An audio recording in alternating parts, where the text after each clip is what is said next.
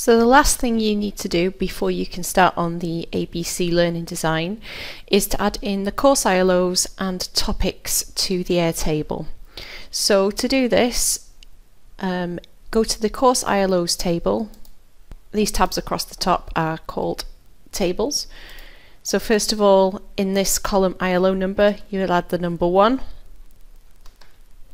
number 2, number 3, and then you'll add a description of the ILO.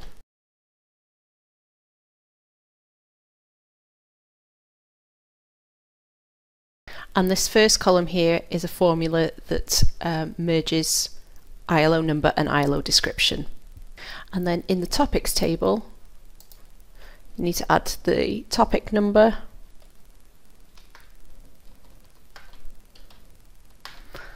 and the topic name.